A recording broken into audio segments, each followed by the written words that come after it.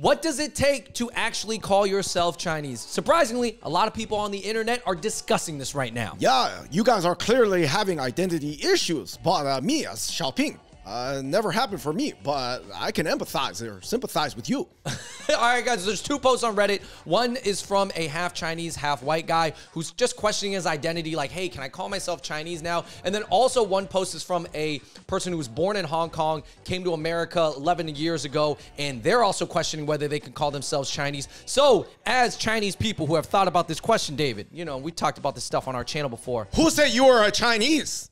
Maybe you are just an empty bamboo shoot. A juxing, as they would say in Cantonese. But anyways, guys, we're going to go through our quick thoughts. We have a list of things that might make you Chinese and then the top comment section. So please hit that like button as we get into it. Hopefully, this convo is helpful. Yeah, I think the main thing that sparked it is this Hapa guy, Andrew, he doesn't speak Mandarin. And then this guy who immigrated from Hong Kong as a parachute kid for, you know, better education, career opportunities. He can't read or write Chinese. And somehow, interestingly enough, this, I don't know if it is, this is the crux of like possibly causing an identity crisis. Right, but I think we do need to talk about, and no one is a real gatekeeper to identity, but what could make you feel more confident in you being Chinese? What made me feel more confident that I'm Chinese over the years? Let's talk about it. Yeah, I think my quick thought is that realistically, man, being Chinese, to be honest, and this sounds crazy, Andrew, it doesn't mean anything. Like, what? I think it has a lot more. No, what I just don't think. What do you mean being Chinese doesn't mean anything? No, it doesn't not mean anything, but I think it's way more complex than being, let's say, for example, something that's more monocultural, like being Japanese or being Korean. Okay. I think that those things, first of all, I think you can still argue what does that mean, but there's like maybe less argument. I think being Chinese is particularly something that's incredibly hard to define, even for somebody from China, because they don't necessarily understand anything about a province like a 3,000 miles away. Well, Chinese is a broad term, and also there's a large Chinese diaspora. Are you including Chinese from Malaysia? They have a different experience than Chinese from China, from Beijing. A Chinese person from Shenyang up in the northeast is going to have a different life from someone who from Hainan. If you added up all the diasporic Chinese globally, Andrew, which is like anywhere from like 350 million to 400 million, that would already be one of the biggest countries in the world. And that's just people in Chinese communities growing up overseas. It is like a gigantic population. Okay. To simplify it for people, though, because we want this to be a helpful video, let's just say there is a general Chinese identity. I'm just like, let's just roll with this idea, because if we say it's too complicated, then no one is Chinese and no one can be Chinese. Do you mean eat a noodle or maybe a dumpling? Yeah, I guess I think for me, and I think this is a question, and this is how a lot of Chinese Americans or people, Asian Americans can answer this question. If you're wondering whether you're Chinese, I think the simple answer is anybody can claim that they're Chinese. Anybody can claim that they're anything, but it also goes down to your work. Like, what effort have you put in to connecting with your heritage or the people of that heritage? I think is a legit question. Not that there are strict guidelines. There is no gatekeeper. Nobody can take your identity away from you. But you should answer that question for yourself and say, what effort have I put in to being Chinese? You're saying instead of just worrying about sort of how whatever polar Eastern, Western sort of stakes you got born into, worry about how you build out those campsites rather than just where those stakes got laid down by your parents. Like, you can earn your stripes. This is definitely something that you can earn your stripes in, I would say so. Is it a little bit, Andrew, you compare it to being a basketball player, right? Because a lot of people, they got hooper tattoos, but me and you know there is so many levels of hooping. Yeah. If you say you're a basketball player, depending on who you're talking to, they're going to be like, wait, what do you mean you're a basketball player? You're like, oh, I mean, you know, I just shoot around with my friends. You're like, you're not a basketball player. But if you train constantly and you love basketball and you train to be good at it and you play often, then you take it very seriously, and yeah, maybe you could call yourself that. You call yourself a hooper. Right. What if I take it serious, but everybody else I grew up around doesn't know anything, so I was just the most serious of my fishbowl, so I have that identity. But then when I went into the world to meet, like, NBA players' kids, or, you know, Luka Doncic's, the future Lukas, I felt very minuscule. Right. Like, I met Vince Carter one time. Would I tell him I'm a hooper? I'd be like, yo, I can play ball. That's what I would say, literally. I would not say, yo, Vince Carter, I'm a hooper. Right. I think if you wanted to actually plot out identity, you could, Andrew. on an infinitely complex 3D math chart. Like, I don't even really understand math this deep, but I know enough. And there's people in my family who understand math this deep. You can actually chart out your identity on a 3D plot chart, but you know, it's too complex. So I think the best way I could do it is just like an XY axis. You know what I mean? You know, quadrants. The four quadrants. The 4 quadrants. That's popular to rank things on Reddit, right? Right. So probably if you're part Eastern and you're part Western, Andrew, you're going to have 2 plot chart distributions where there's clustering on 2 different points on the plot chart, right? So you are in control for the rest of your life once you become realistically, what? 14, 15, 16, 17, until the end of your days. Okay. About how many new reps you develop on this plot chart. So I'm saying at the end of your life, just worry about where your plot chart ended up instead of worrying about where your parents put your 2 initial dots. Yeah, I think a lot of people are having trouble dealing with people questioning whether they're Chinese, like in person, because you can get like a little bit crunchy and feel a little embarrassed. You're like, well, I'm Chinese. And then they're like, oh, why are you Chinese? You can't speak Chinese. Are you from China? Oh, you don't look Chinese. And then they're just like, I don't feel Chinese anymore. But this is why it's important to do the work so that you feel confident in yourself, not necessarily to convince the other person, because you can't convince everybody. It's for yourself. Anyways, David, I have a quick list of 10 things that might make you Chinese. You guys let me know where you guys rank on this list. Here's just 10 things I came up with, all right? This is Andrew's list. This is my list. You may not agree with it. Somebody who has been questioned, not by me, but like by a lot of people in your life. I've been questioned by people from China, by the way. Anybody who's ever questioned whether I was Chinese, they were from China.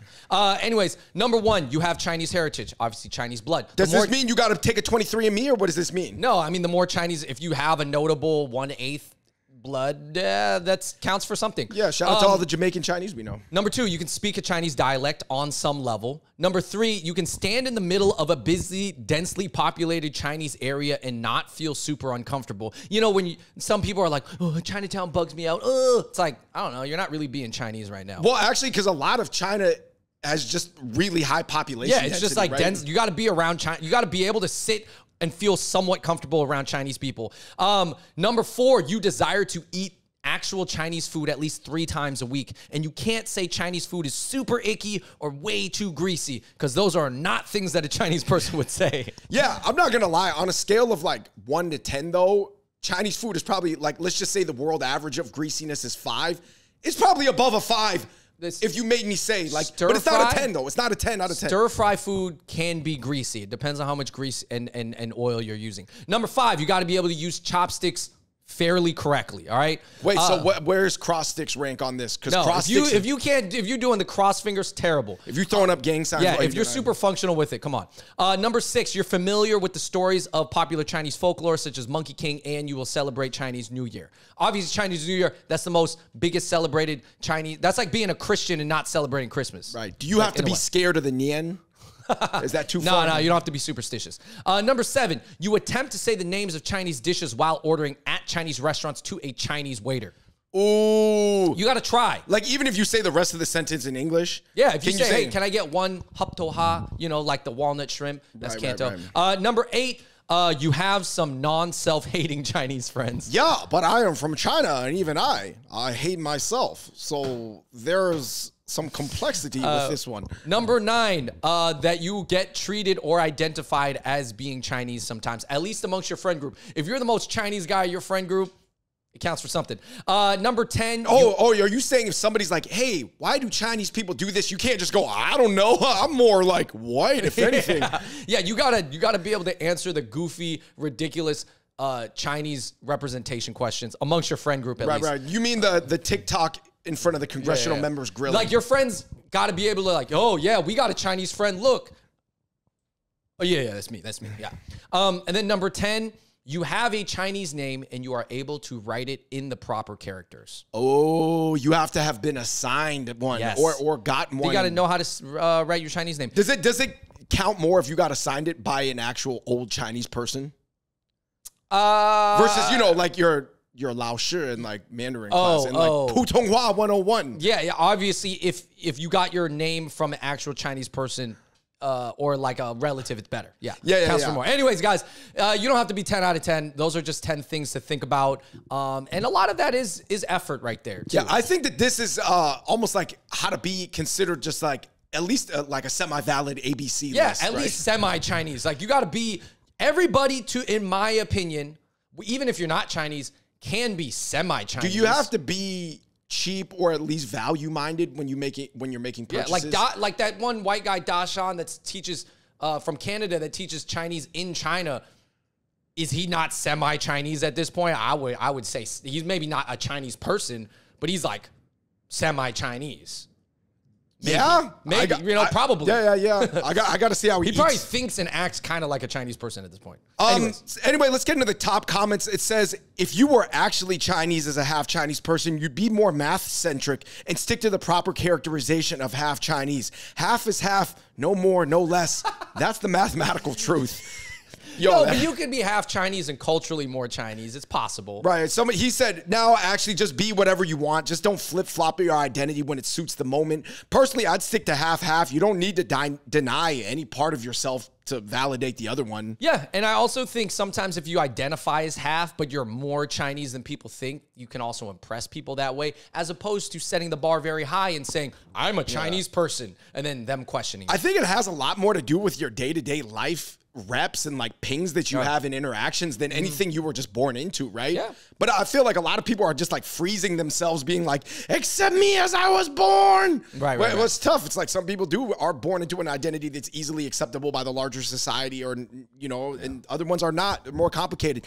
Somebody said, you will be judged no matter what you call yourself. People will be angry at you regardless if you call yourself Chinese, white, half Chinese, Hapa, whatever. You don't have to justify your identity. It's up to other people to not be bigots. Yeah, I overall, like I said, it's really about how you feel about yourself, because no one, even a person from China, cannot take your Chineseness away. Even like, I don't know, if you met Xi Jinping, like he's not responsible for your identity. He can't make that call. He could probably make that call about you entering China, but not about you being Chinese. But what I'm saying is that you, for yourself to be confident when you meet people, you got to put in some work. So for like me, I'm not good at the Chinese language, but I try to speak it when I can. And then if I do meet someone from China and they're like, oh, how do you know about Jiangsu? Or how did you know about the food in Dongbei? Like, and I'm like, oh yeah, because I put in some work to understand the culture. They're like, oh, you seem to understand China fairly well considering you don't speak Chinese. I'm like, yeah, that's what I put my work into that. Right. And if they tell you that your Chinese language skills are very bad, you have to go, somebody said, yeah, whether or not you speak the mother tongue doesn't make you any less a Chinese. In South America, there's a huge population of ethnic Chinese that have been mixed over 100 years. At this point, they look more Latino than they do Cantonese or Mandarin, but they still can speak the language a little bit. I consider them Chinese.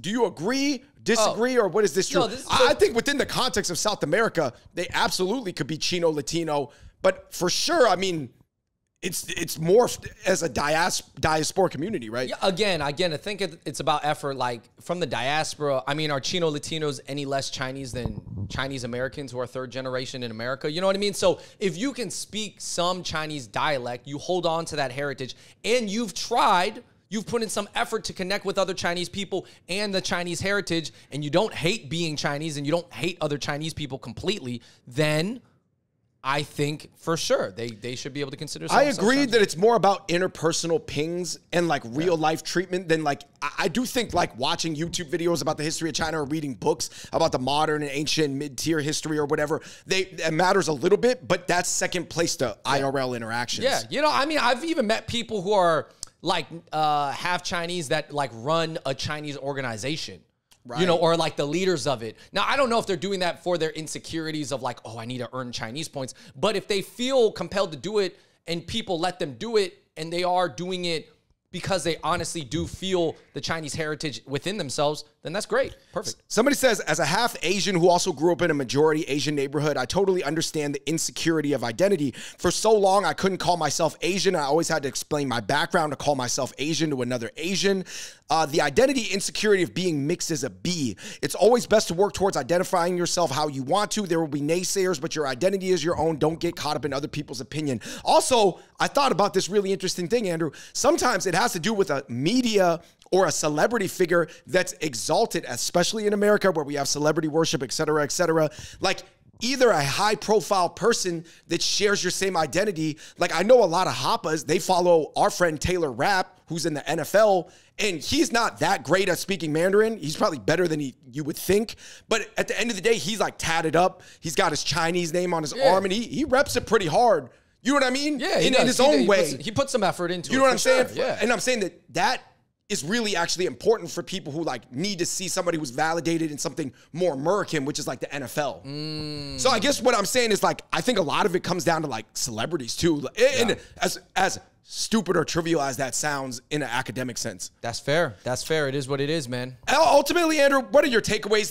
These are very interesting questions. Are these people on Reddit asking a legitimate question? Are they just looking for therapy? Do they just need to talk it out? Like, this is kind of, I don't know, maybe I never struggled with it. This is kind of a weird question. Yeah, right? yeah. No, I think that they're asking a legit question, but I think the one thing that I didn't see in the comments was like, you know, just try. Just like try to connect with some Chinese people, some actual Chinese people, you know, and don't be a self-hating Chinese. Try to connect with your heritage. Give it a good effort. If you, at the end of your life or when you're like 30 or 40 years old, and you can sit back and say, you know what? I may have not been born the most Chinese person. Maybe I'm half Chinese, and I grew up in like a white area, but I gave being Chinese an effort. And I got some Chinese friends, and I know a little bit about being Chinese, and I understand the culture. Then you did a good job. You know what I mean? Like but I'm saying a lot of people have to do the work first to be confident in themselves to talk to other people. What if people are doing the work, but only within a narrow scope? Like they're like, I got one standard deviation I can go up and I've maxed it out and this is it. And this is all I'm comfortable doing, because I'd have to do some really uncomfortable stuff to get 3 to 4 to 5 standard deviations away from where I was born. Well, you know what? Then at that point, you can have fun with it and you can be like, yeah, you know, I'm like a bad Chinese. I'm Chinese, but you know, my Chinese sucks. Or like, you can always downplay yourself and then set the bar low. Right. And then impress people. I think ultimately it's about satisfying your own standards internally, right? There's societal standards that will come into play if you want to become like a Chinese TV host or some sort of like personality in the East, or even represent an Asian American org in America, right? But as far as yourself goes, you set your own internal thresholds and like quality control bars you need to hit, right? Ultimately, I think a life, Andrew, my biggest takeaway is life is a lot more mathematical than people want to admit. But you know what I realized? A lot of people who understand deep math and like this deep charting that's like actually all scientists use for every sort of like electronic radio, 3D modeling, you know, radio equipment and all these waves and stuff like that. They don't really like live crazy lives. I guess it would be more like Robin Gahn, Andrew, you know, the calculus rapper. Like I could tell he's wanting to use rap to like break out of that like math tractor beam, like laboratory work. But I don't know if it's fully working, you know what I mean? Like, but I could tell there's something in him that wants more, right? And then I feel like there's people who live these crazy, like, outlier lives, and they don't really understand deep math. Right. So then they can't, like, map it out they can't map out their crazy life for people to understand how to live a crazy life. So what I'm saying is just, like, basically, if once you understand the math of life, people can stop asking these type of questions because they can map out their own initial starting points on the plot chart and go, well, literally mathematically, I need to accumulate the life experiences and accomplishments or accolades, whether they're for outside validation or internal validation, to change my identity. Yeah. I mean, you can visualize it. I mean, I don't know if it has to be a graph, but it could be a flow chart of some type too. Something, you know, just some type of visualization about where you are and where you want to be. And that's very helpful for anything. Yeah. Listen, guys, we can't control the stakes in the sand that we got born into. You know, you just start off with one little tent, but you control if that tent grows into a village or a town. Yeah. All right, everybody. Please let us know in the comments down below what you think about my 10 things that make you Chinese, that list, or what you think about living up to your identity, right? Like if you say if you identify as something, is there some work that goes along with it? You let me know in the comments down below. I noticed you did not put eating the crawfish in the malatang in your list. Andrew, where is it? Well, because a lot of Cantonese people don't eat malatang, so I don't want to make that a requirement. That's a provincial Chinese dish, essentially. But anyways, guys, thank you so much for watching the Hot Pot Boys, and until next time, we out. Peace.